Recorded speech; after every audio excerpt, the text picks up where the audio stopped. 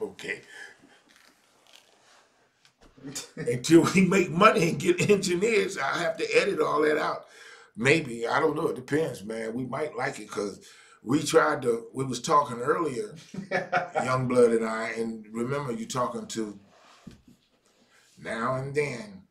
It's still Woody's Tapestry, and we still be talking about things that's close to our heart, and we still try to get into a little something, something.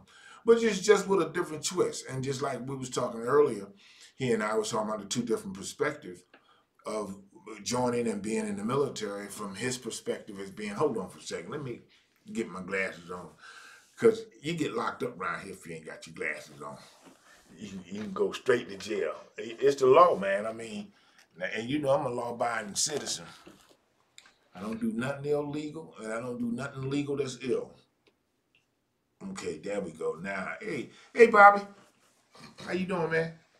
Good to see you. Come on, yeah. Hey, how your wife doing? She okay? Yeah, I heard about that. Well, send her our love. Tell her I said hi. Anyway, yeah, Bobby, old friend of mine. Me and him used to play in a blues band.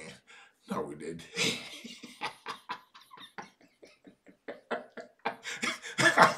No, we didn't. But we could have.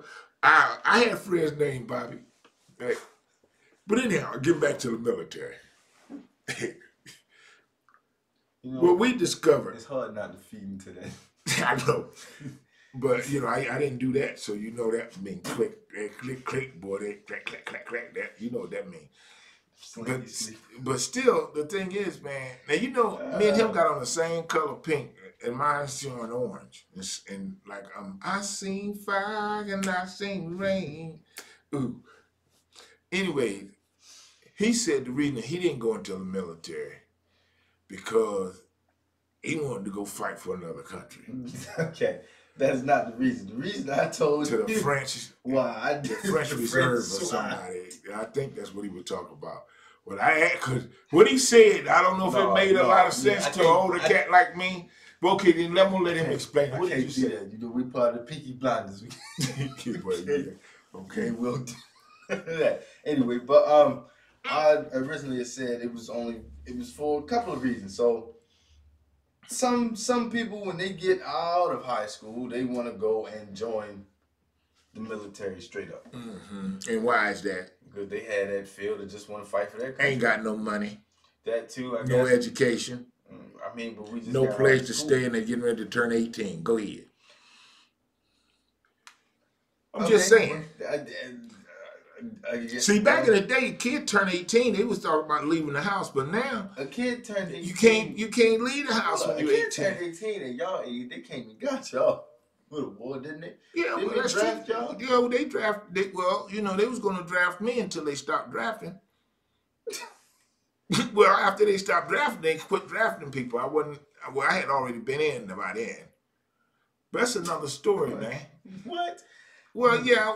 By the time I figured out they had closed the draft, I had already volunteered to go in, so I wouldn't get drafted, and it worked because they didn't draft me. Well, I didn't get drafted. So what's wrong with that? Okay, anyway, So I went in the military and fought for the country because at the time when I went in, I was red, white, and blue in my mind. I didn't know no better. You know, I didn't know anything about, well, this country really don't have no interest in you at all. Nothing that you think about, not the way you sing in it, my head. They don't even care. Don't care. You know, and the disheartening thing is that we still have to live in this country and we still have to make it work. Yeah. You know, against all of the odds. But, you know, God made us so that we could do that. And that's why we're able to triumph the way we have been and continue to do it. So as far as the military is concerned, he was saying that he think that the patriotism is different. One of the things. And I don't know what he was saying. I told him to say it. What are you saying, man? My camera's it's fuzzy. Yeah, now it's fuzzy. Yeah, I don't know why that is. Mm-hmm. It might need to be, hold up, let me activate and deactivate it again. I told y'all what we was working with over here. you know, you ain't got no engineers over here. We have to do this stuff on our own. Hopefully that'll bring it back to its luster, Okay. back to its luster. That'd be cool. That'll work. Now you said what was I saying right about so as far as the patriotism of What fighting does for that a even, what country does that even mean? You know? to me, Yeah. or just well, to me as far as what they say an American should be, I don't really buy into it because as we know, it varies from different human being to human being. So I don't really have a real definition of what it should be or what it shouldn't be. Um, I just know if you're living in America, you should be an American. I feel no other way. Others do. Well, you just want to keep it simple, but that's the way it should be. Yeah. But see, people make it complicated so that they can get all kinds of people, because that's something get people all trapped up. Just like, for instance, the way that America expanded its territory when it first started, America was very small. But the Haitians, because of the way that they went over and conquered the group of people that they did when they went over and kicked the Frenches and all that, that allowed for America to buy more land to create America that we know today. America was only a third the size that it is now until the Haitians fought the war and won, and then they allowed them to buy it, to buy that land. It put them in a position so that the people that was head of America at the time could buy the land. And that's how they ended up buying all that property, man. And so we don't understand how it is that the Haitians can't come into this country and live, but you'll let the Ukrainians come in this country and live. And not only let them come in here and live, you'll bring them in this country and give them Social Security. You come in this country, you give them child care. I mean, I know some people now that's Ukraine that's working in this country, and there's a lot of people that look like we couldn't get no job. That's what they were saying. Of course, you know, Trump, he made it better for us. He set the jobs up to where everybody, all his African Americans was working. So he said. But anyways, back to the whole thing about the patriotism. I never really understood what patriotic was supposed to mean because I never seen a good example of what it was. Mm-hmm. Because all of the people that would have been patriots, they call them other names. Like Martin Luther King, for instance, that would have been a patriot. That's somebody that loved the country that he was in and he loved his people. And he wanted to see a change and wanted to see to where we all were treated and we all had the same rights and was able to live in this country the same and not be subjected to all of this craziness, man, this discrimination and all that stuff, because it doesn't make no sense. Because in the end, you lose everything anyways because you can't take anything with you. But, some people say, well, I play with it as long as I can. Yeah, you'll be back to them slankies too. We ain't going to get on that. But Slinky sleepers. Let me say this. If I had a choice to go into the military again, I think I would. But it would have to be under different circumstances. I wouldn't just go in like all willy-nilly like I did before. And I definitely wouldn't cut anything out of my life to go in, I would have went through everything and, graduated and went through the proper channels for that. But I wouldn't have jumped into it like I did, but I would have went. I sure would have dealt a different hand. I sure would have dealt differently. But anyways, so what do y'all think? I mean, there's y'all out there that was in the military, because I got a bunch of family that went to the military. Yeah, that is definitely true. Yeah, I mean, this community where we reside, man, it's not that big of a community, but it's big enough to give you an idea of how many people in this area actually are vets and military, people, and a great majority of them are family. And so it's kind of interesting to be in a place where that is happening too. Now that is definitely true, because I see someone. Okay, so a lot of people here. Mm-hmm. If you tell them, "Hey, sir, I'm thankful for your service," I say, "Yeah, all right, that's cool." A bunch of people. Like I mean, a Oh bunch yeah, of they just folks. kind of be like, yeah, They say, whatever, yeah, I did I that. did They that. say, yeah, I did that. No big deal. I thank you, but Well, you it's know like, what I well, tell you, the reason that you get because I try not to take it like one of once. the reasons that you get that kind of a reaction is because of the way that veterans have been treated in this country. I mean, veterans have been treated really poorly, considering what they give up for this country. Now, not all vets go to war, not all vets end up getting hurt, but man, a lot of them do, man, mentally, spiritually, Hmm. and physically. And I'm gonna tell you, man, they don't take care of these people. Hmm. I mean, you know, Not the right way, no. man, I'm gonna tell you, all the times I went to the vet, I mean, man, when I first started going back in the '70s, man, that was rough. I mean, because those people, I mean, it was like they was in the '50s, man. As far Really? as technology, Man. I'm serious. They was still back in the cave days, man. I mean, because And they still say that technology we're and like stuff was 100 years. hadn't changed yet. It hadn't flipped That's crazy. because computers and stuff hadn't came into play. So it was Mm. rough, man. But it's even today, it's not as good as it Man, should be. medical records. And see, and that's why it's like some countries you go in the military, like for instance, like Switzerland. From what I understand, you go into their army or whatever military, you're in there for the rest of your life, but they take care of you forever. So I mean, you know, this country they put you in, you go in there, you serve your time, you go in there two or Come three out. years, 5 years, a war break out. Bam! They don't care how many people they send. They don't care how long they send you, because they just want to prove the point. And them clowns that starting these wars ain't never been in a damn war. See, we supposed to be funny, but see, you brought up something that wasn't that funny, and that's this whole thing about this patriotism Hmm. and joining the military. You know, why you want to fight for a country that ain't fighting for you? Fighting for somebody that don't want to fight for you. Government owned property that they don't even care that for once you leave out of their vicinity, they don't care much else about you, really, unless they need you again for like you said, the war that done showed up, and now all of a sudden, like you said, they just throwing people, Oh yeah, man. and You know, just families like just it's being just broke like apart. just my daddy was telling me. He said, you know, after the white man that his dad worked for didn't like the fact that he didn't work the way he wanted to, so he signed him into the military.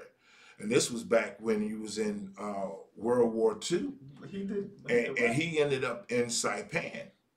And what he now, this is my dad, and you know, so here you are, 19 years old, you know, done been kidnapped basically and put into the military against your will, but you can't say nothing because you're a black man and a white man signed the paper.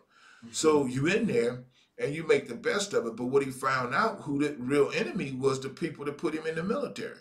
You know, so really, you shooting at the wrong people.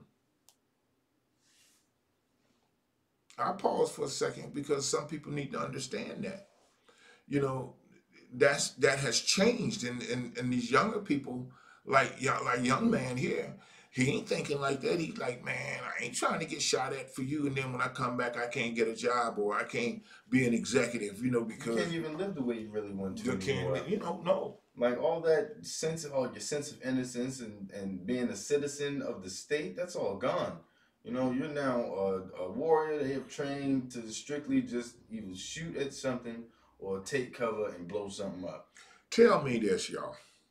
What makes sense does it? To train an individual to go into a terrain that they don't know, kill people that they don't know, get them used to that, and then bring them back to their home and tell them to stop doing it and turn them loose on the civilians. Now, you don't know, people don't want to look at the statistics, and I guarantee you somebody have studied it. But if you look at when Vietnam came back, your drugs changed too, because a lot of that stuff was brought back during that time. Because a lot of those guys got hooked, got turned on, you know, being in another country. And a lot of that stuff followed them back here. And their habits. A lot of them, when they came back, go You ahead. made two good points right Mm-hmm. now. For those of y'all out here that haven't seen these two particular movies, you need to go watch them. Okay. Now, Major Payne started out letting you know that he's a one-man killing machine. He can kill anybody that you put in front of him. It don't matter who it is. To the point that he had killed every operative in his way and that was ever an enemy to anybody that's ever crossed him. Just for them to let him back into society, and he can't cope with it. He has to get a job that's similar, and he wants to become a police officer. Not only can he not become a police officer because of his PTSD, he was way too aggressive in his manner. Now, I'm not gonna say that, but you know, those of y'all that know, there's an example that was given to me about how you can break a man's spirit in his mind, and it's like digging on a beach. You know how you go to a beach and you can dig in the sand, and then when the water rush back, well, the next day you come back, you won't even see evidence of that. Mm-hmm. Well, that's when you're dealing with parts of the human psyche. Okay, and now of course I don't know, I ain't studied this stuff, so this is things that I think. When you want to destroy a man's the way he really is, so that he don't care and he will kill another human being, it's just like you going to a bunch of concrete, like in a sidewalk or in the street, and you dig it up, and then you try to put it back together with the parts you done dug up. You can never get it to go back. Not perfect. Never get it to go back. I don't care how you rearrange it. I don't care how you set it. I don't care what you do with it. Once you have dug up that particular part of the man's consciousness and got it disarrayed and all out of discombobulated, you can never put that man back. Now he can get better, you know, and trust me, he can get somewhat better. I mean, because I suffer with some of that same stuff. But the thing is, you have to constantly be working on it, and you have to know that that's what you're working on. Mm-hmm. But, you know, people don't know, man. That's why he was telling me about military. He's like, man, he didn't want to have to, he didn't want to be subjected to that. He didn't want his mind broke down. And that's what they do in boot camp. Because you know, a lot of people don't want to have to lose themselves to man, be reconstructed. This weak developing person just so they can build you into this so-called strong man. Yeah. That should have nothing to do with any of that at all. Well, if you're teaching discipline, you should be teaching discipline. You shouldn't be trying to teach people how to, first of all, traumatize themselves to a point where they don't even know who they are anymore. Mm-hmm. So now I'm not. So now I don't have a name. All I get is a number. It's a number. It's a sludge. I know where he going. You know, I'm gonna tell you something. If y'all didn't see Django, could McQuinn Dickies. I didn't even know they was real, but the McQuinn Dickies. The McQuinn Dickie was a real mining corporation, and people don't even understand that. Even though it was in this movie, they played another part in history. Did y'all see Django? Do y'all remember when Django tricked that guy to give him his gun and he killed all of them? See, I'm just trying to tell you, that's real. That's real war. That's really how you do the enemy. You got to get their guns and then shoot them with it. He said, look, he said, hey, he's a nice fella. He said, won't you let him have your gun there? He said, you know what? That's a good idea. He said, that's a good idea. He said, I just had all the sight. My man said, yeah. He said, perfect. Bow, bow. And he said, it's a perfect weapon. He said, yeah, thank you. I'm going to use it on you. You know. You got, man. Django. 2 movies people need to go watch if people's out there listening. Major Payne, you got to watch for the first part, and I'll tell you it makes sense. And then watch for your LaQuint Dickies. And Django. You got to watch out for those 2 types of people that's coming from branches of the military. Gotta watch them. Because, man, that and then society as a person is going to be how Django is. So, just be ready for that. That ain't going to be a slap on the wrist either. Well, let me tell you something. we always want to give thanks and honor to the Father in heaven. And y'all can believe whatever you want to. That be your own business.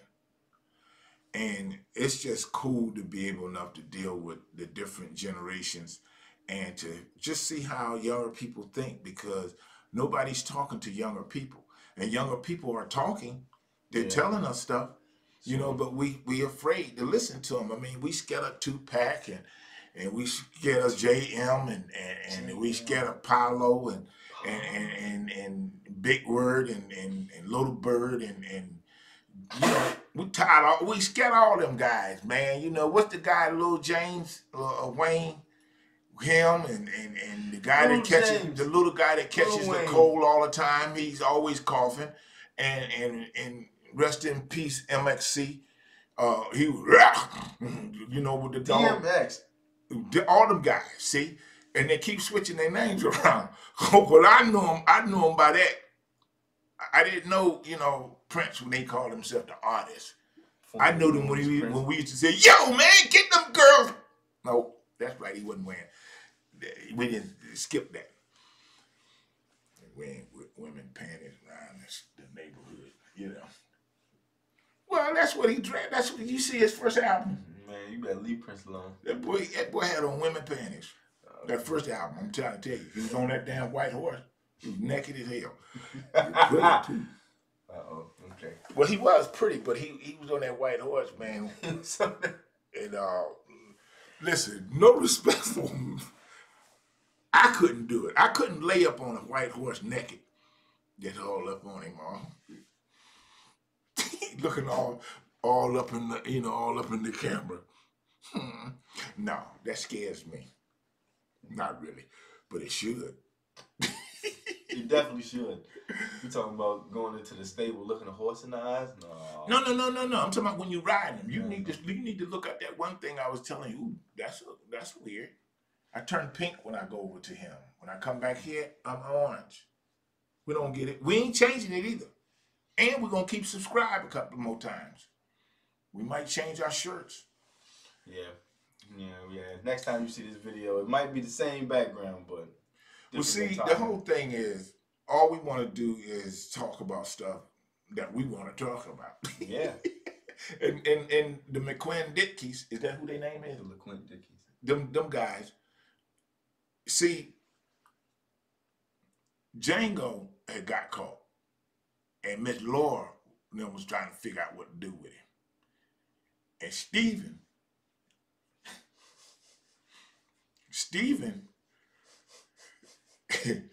kept suggesting stuff because he loved to see black folk get killed. Just perish. Just loved to see. He loved it.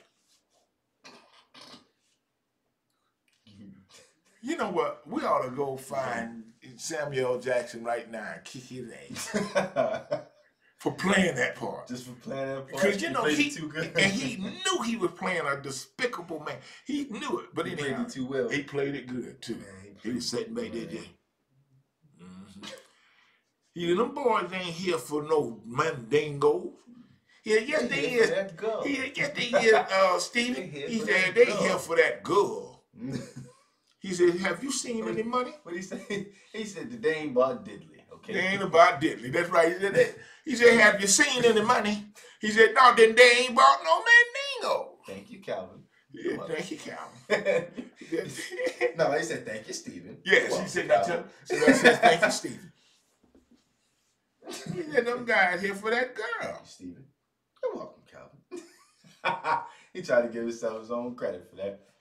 Hey man, that was a classic. Man, I'm gonna lie, all of them played them parts. Everybody. You know that's all part of casting though. I mean, so you pick who's good for those parts. So then let me ask you this then. If that's the case, getting back to the military, why does the military just pick anybody? Well, and then they changed when they got uppity.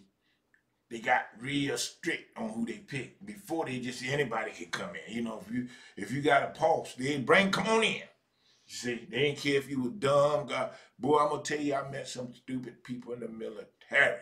But what I'm saying is, and hell, they might have been turning around looking at me saying the same thing. What war was going on then?